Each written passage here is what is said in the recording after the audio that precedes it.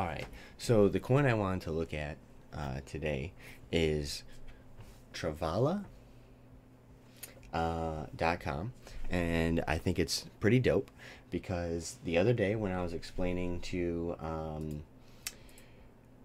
how to go back over CoinMarketCap, and you look at the categories here, and you go to travel, which is somewhere in here, and you'll find Travala. So I don't necessarily recommend buying in right now, as you can see from this chart. Um, Wait for a dip. I personally did buy in rather late because I think that this is a pretty good gem. They are definitely just coming to fruition, and they seem like they're the first of their kind. I don't necessarily think that everything that's the first of its kind is the best of its kind, but let's just check it out real quick. So here is their not their white papers, but their website. Oh, wee, ooh wee. All right. All right. So here you have their website. It's basically just like a I don't want to say the name, but yeah, it seems like a Priceline or Travelocity competitor, and this is for crypto. So it says best prices guaranteed on 2.2 million hotels. We don't know that. They might be talking about crypto, which they would probably be one of the only ones. So you can pay with the leading cryptocurrencies. You can check out their stuff. I'm not saying that this is an amazing project, that it's right off the... it does seem like it's hot off the press. And you can pay in these currencies. And you could use MasterCard and Visa and Stripe and American Express. So you can go to their socials if you want to really check up on them. We're going to go to their partnership page.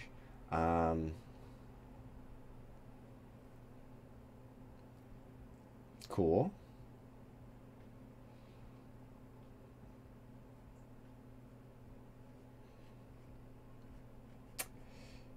Interesting. Interesting. That's very interesting. That definitely seems like one of their competitors. Mid 2020. So they partnered with Expedia in mid 2020, and they're really just coming. That's probably where you saw that bump here. Yeah, mid 2020. This is where you saw that bump. Probably partnering that partnership with Expedia did that, and then all of this happened right now. So basically, they have a total supply of 61 million. Let's check. See if there's anything. They're also available on Binance and KuCoin. So if you wanted to grab some, you can use USDT or Bitcoin on KuCoin, and Binance gives you multiple options. Unfortunately, they don't have too much data on this. But it is a $308 million market cap, and it has a $61 million or 61 million supply, with a circulating supply of 50 million, and that's 82% of their token is available. So pretty interesting. Not too sure how they got the 61 million number. I could assume it comes with creation or burning of coins, whether that went up or down in the past, not too sure. And there's really no news on them, and the reason I'm talking about this one is because I think that while it is high, not too many people are covering it because it's a hidden gem. I don't know if it's a hidden gem at $6. I do know that a month ago, at $4, it probably would have been a gem for sure. I think that's a pretty good time to buy, but then again, we don't always know that, and we don't know where it will go. Maybe this is an explosive crypto right now. I just wanted to introduce one thing from that I thought was going to do okay, and that was in a whole new market by itself. You know, you see the NFT craze, you see Bitcoin going nuts, you see all these things, all these altcoins hitting record highs, and you see this one as well. But no one's talking about this one, and I think it's a good one to get into because, like I said, it's the first of its industry. And you know, they've got partnerships with Expedia, as you saw that, you know, severely increased the value of the coin when that happened in mid 2020. But you also have you know, the altcoin surge of 2021. People are getting into this, they're looking into these categories, and I think that this is definitely one that you should look into. um, I'm personally waiting for a dip. I did buy a little bit, like I said, late. Um, but I am going to be buying more as soon as that dip comes because I think a good entry point's about $4. It's just what it seems like, you know. I see it, you know. I see if it's $1 billion market cap. I'm like, okay, I understand that, you know. Um, we can look up market caps for, you know,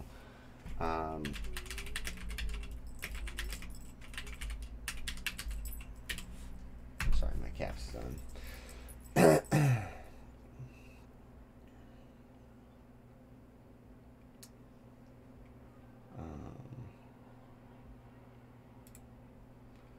Let's see real quick.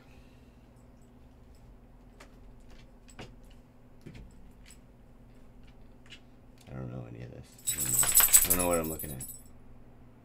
I wish there was something as easy as CoinMarketCap. If anyone knows it, let me see it, please. Thank you. So here's their executive summary. Crazy amount of global destinations, 30 plus payment options, margins. So they have a they identify the problem.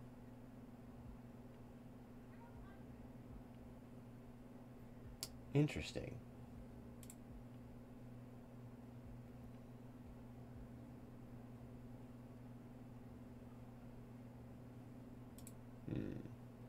Alright, so you can read that if you'd like. I love how something gives the problem of something and then they give the solution to it. So I think that's really, really, really good. This is an enticing white paper to say the least.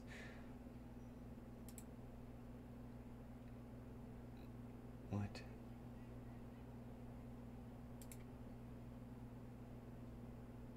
Alright, so it's decentralized and centralized at the same time. Explain that, huh? But I do think that, you know, read this, you'll have a pretty solid understanding of that.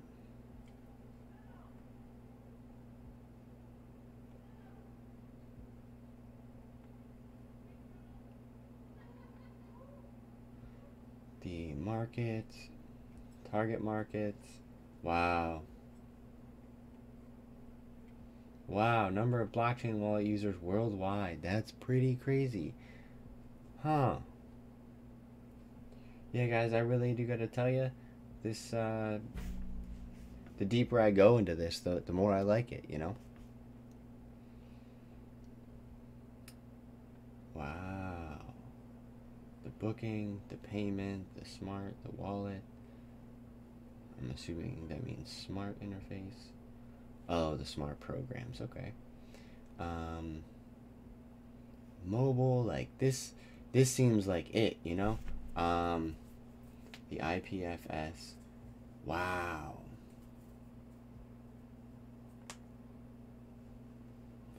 Wow. This is nuts. This is crazy. This is the meat and the potatoes. Beautiful. Decentralized business models, decentralized sales force. Bro. Wow. Decentralized reviews. I assume someone's going to be able to get around that and still make fake ones, but that's okay. The $1 billion API, their token. So here's where we get the, let's see if I can have a tenuous grasp of this by the time we finish. Okay.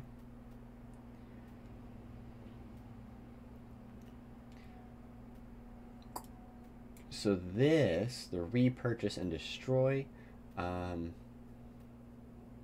not too sure what that means, but I'm pretty sure that means that they burn tokens. So that they've been burning tokens. It's on the Binance chain, so I prefer that. Wow. Wow. Would you look at this? Dude.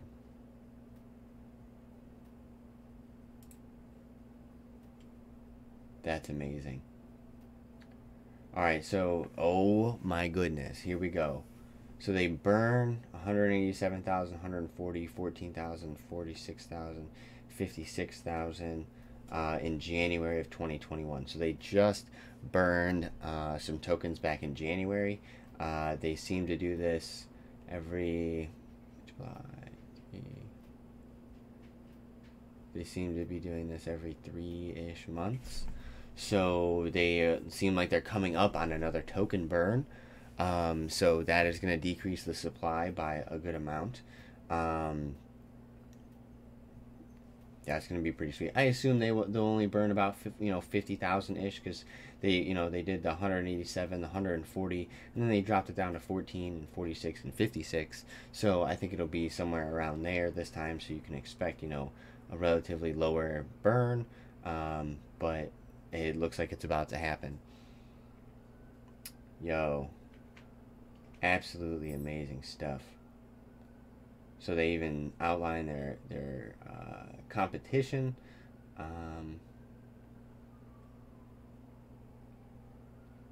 Threat of substitution is moderate. Threat of new entrants is moderate. So here's the thing. This is pretty cool. So they give the possible problems that they could run into down the road, but my guess is that they don't do that because they don't run into, or they don't have new entrants that seek to substitute them out for someone else, because they have that Expedia partnership. Just Expedia alone is a huge partnership to land. That's why I have such faith in shopping.io, because they have Amazon, Walmart, AliExpress, and eBay as partners. So things that have those huge partners, I really think have the greatest potential.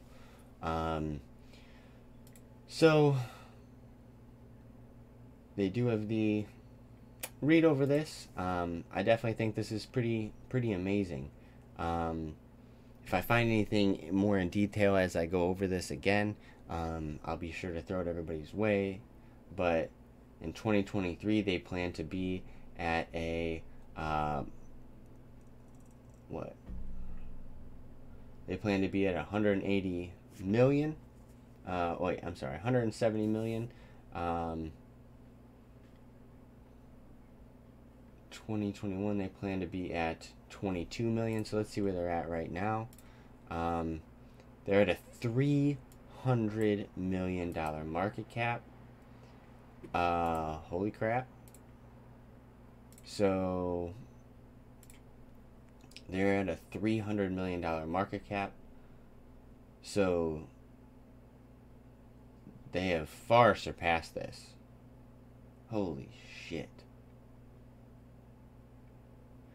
By 2023, they plan to be at 300 million. And they're at, they plan to be at 170 million, and now they're at 300 million. That's pretty crazy.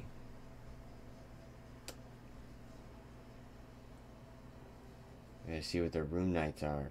Like, because that would tell you a lot about the value of the coin right now. And I mean, you could definitely probably make some money, but if this is really low, if they've only got 450,000 bookings, but they're at 300 million, that'd make you think twice. So definitely check that out. See if you could look into it a little bit more. Their marketing, absolutely insane.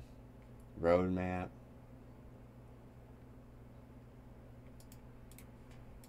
Let's see what this is.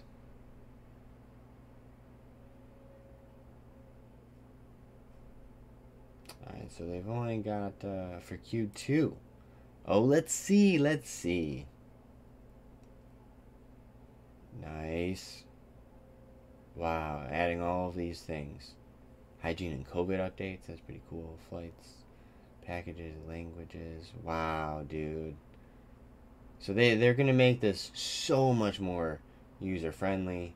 Wow.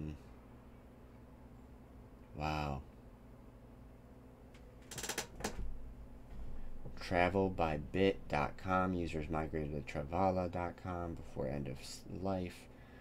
Dude. So they're going to be migrating people as well. I definitely think this is going to be a sweet one. Oh my god. What?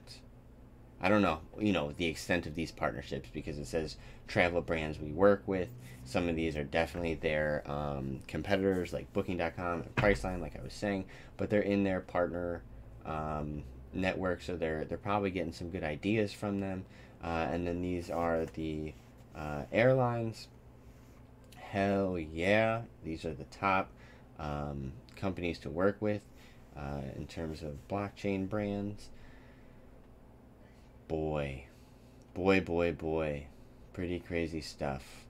These are all amazing companies that are partnered with them, and they've also got it in their DNA, So, pretty crazy stuff, man. Follow these guys on LinkedIn. Their links right here. Get them on LinkedIn. Have a conversation with them. Ask them if you can see what their bookings are. See if they'll tell you that. Huge team on this. Okay, so far we've got the team is absolutely huge for Travala. You've got amazing partnerships. You've got solid underlying tech in terms of transactions and bookings and loyalty rewards. Absolutely amazing stuff. And then you've got the problem, the solution. And what else did I like about them? I don't know, but their white papers, their website's nice. It's already ready to use. Their roadmap looks great. They just came out with the roadmap for Q2, and it looks like they're up to a lot of stuff. So I have a lot of faith in Travala. Think for yourself if the $6 mark is a good entry point for you. I definitely think that at some point in the future it's going to be way more than $6 if you look at it from that way. But if you want to get the best bang for your buck, I think you need to wait for the dip and then go for it. This is definitely one of my top picks. Like I said, I got to invest more into it, but this is definitely one I'm watching the most. I don't even have it starred, but I do now. But a good market cap, this is like a smaller market cap. This is going to be a huge company. I think they're going to be somewhere in the billions, and they have 308 million already right there. So it is a small market cap in terms of huge companies with a large amount of employees, a large amount of partnerships. I think that's a smaller end market cap. You probably wouldn't have found this one at 50 million or anything, but 307 million. Also, don't forget that we looked at the projected market cap where they thought they were going to be in 2023, and they're already double that. We just need to figure out that number of how many stays they book in whatever time period they listed. Just so we can see that for a comparison and see if it's overvalued right now, if this is just an altcoin push right now just because the whole market is bullish. So yeah, that's my crypto for today, and I will catch you later.